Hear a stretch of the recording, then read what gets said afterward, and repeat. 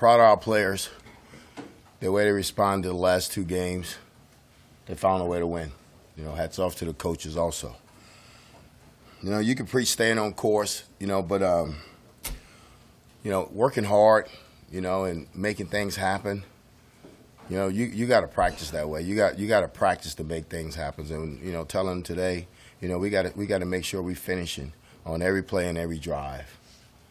And today, you know, at practice, the kids they flew around. They got after it. It's a straight, tough Tuesday practice.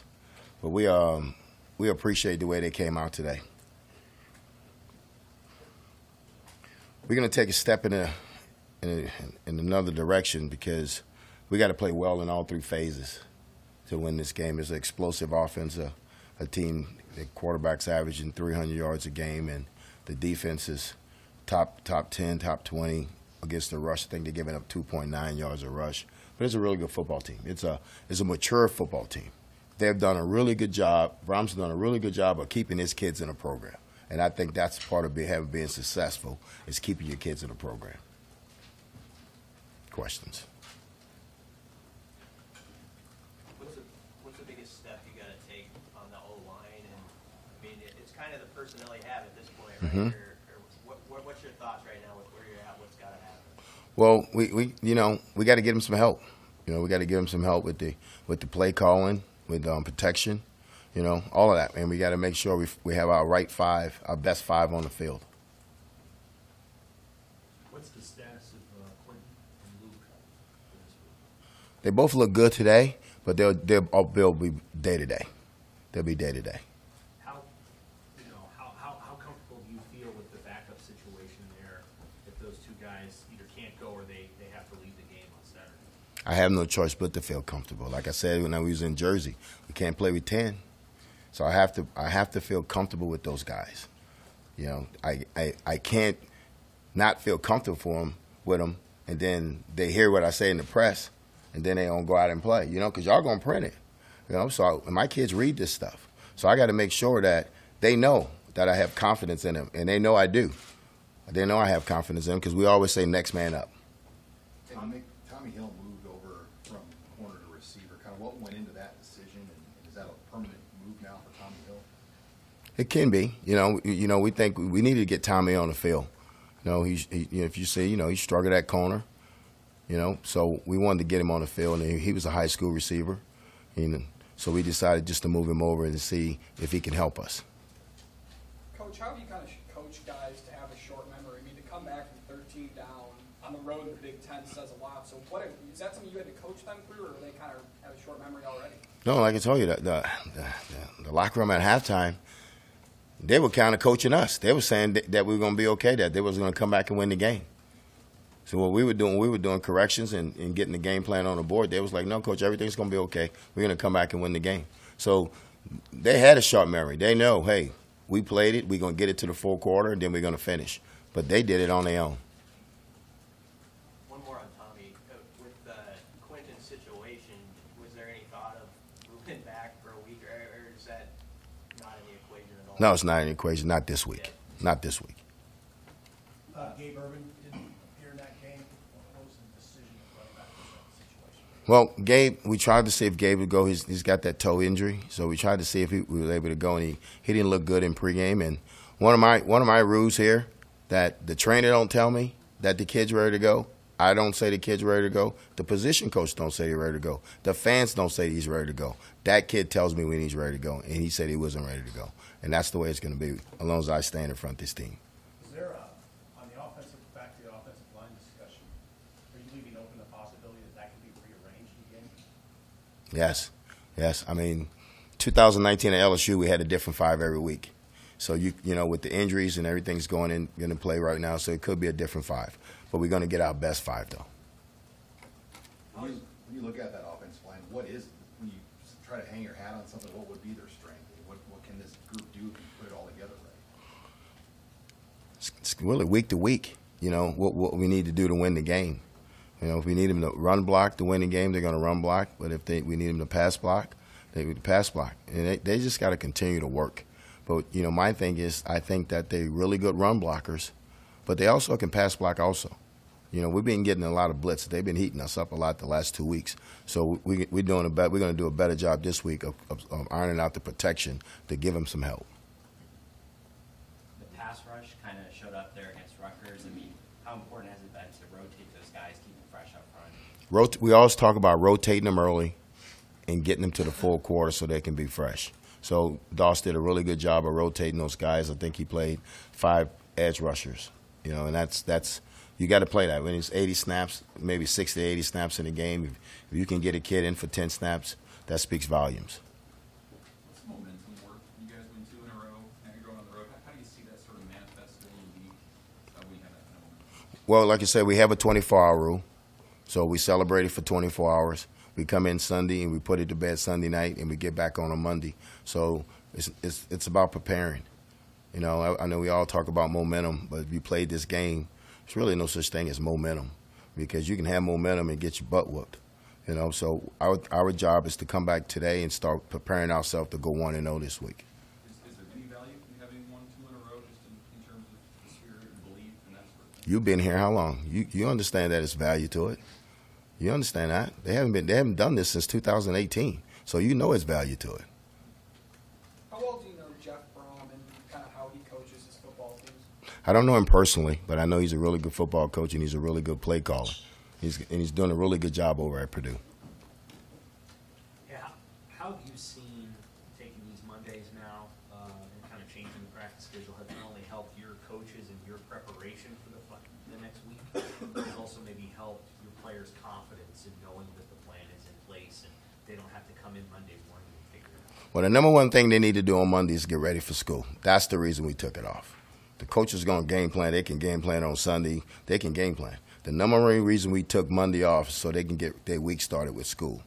Because, you know, remember, we practice in the morning, so they can use Monday to really catch up on homework so when they go into class in the afternoon. But they're really good with it, and I think they really enjoy coming in on Sundays and putting it to bed and Monday having off where they can get their schoolwork out the way, then come in later for our meetings, player-only meetings. I mean, has it been good for the coaches too that they can probably do some of the game planning on Monday? Well, this is a veteran staff. If they can do it on Sundays, they do a lot of work on Sundays. And Monday, they're just kind of putting the practice schedule together and getting practice together. But they do a lot of work on Sundays. But it helps them. You know, I mean, you'll have to ask the assistant coaches, but I think it helps them. What have you seen out of Jacquez Yant as a possible option along with Anthony at running back? Yes, we like Yant. We want Yant to, drop his pads and find a hole. And if there's nothing there, use the 230 pounds and knock a hole in it. So we look for big things when Yant goes in the game. And we need Yant to pick it up a little bit when he goes in the game and move the pile. Hey, Mickey, what do you think about Purdue's quarterback? O'Connell, he's been around, and like you said, he's a veteran. What impresses you? What jumps out at you when you watch him on tape? He's a 6-year kid. He's a 6-year veteran kid, so he's got to be 23, 24 years old. You know, he don't make mistakes.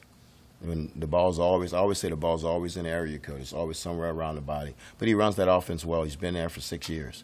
So he's a really good quarterback. He gets them going. What do you think of the way your kids handled the atmosphere? It was a pretty decent crowd for Broken, and now you're going to go sell out. How do you think you guys handled that and keeping the boys? Well, I think the boys did a great job at Rutgers with the so-called sellout crowd. Because it wasn't a sellout. Let's be real about it. Okay, let's be real about it. It wasn't a sellout. So we hoping Purdue have a sellout. Okay, we hope Purdue has a sellout because at the end of the day, we embrace playing in a hostile environment. You know, chaos, we embrace that. Controlled chaos, we embrace that. And the kids, that really get their focus. How much do you play up sort of the stakes of the weekend?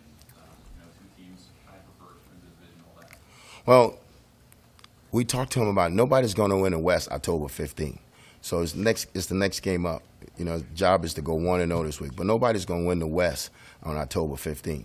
So we're not looking down the line. We're looking at straight at Purdue. So tomorrow practice is the most important thing is Wednesday practice. Mickey, how's Casey health-wise, and what's your level of concern with some of the shots he's taking? Casey's a tough dude. You know, he's going to take shots. I mean, he plays quarterback, and we drop back, and we move the pocket, but he takes shots. You know, I played option quarterback. I took shots, but Casey's a tough guy. You know, he was on the ground. He said it was his left shoulder. I asked him, I said, "You throw with your right shoulder, right?" I said, "Okay, get up." And he got up. Casey's tough. Casey's going to be to take those shots and get up. After the game, Kevin Warren came up and said some words to you. Just any insight on what you talked about? Oh, you just said congratulations and, you know, just keep working. He's a good guy. And Mickey, how's Mark Whipple? We saw him, he was on a little surgery scooter over the weekend at Maryland. Had a cart kind of taking him off. How's Coach Whipple doing? Has he been limited at all with what he's been able to do day to day? No. Whipple's fine. You know, Whipple's fine. I mean, he's dealing with some things, but it's not getting in the way of him working. You know, he's shorter for the game. We had to put him on a cart. I mean, Whipple's been coaching like 40-some years. He should get a cart if he wasn't dealing with something. You know, so Whipple's okay. Whipple's tough. Whipple's probably toughest dude on the staff.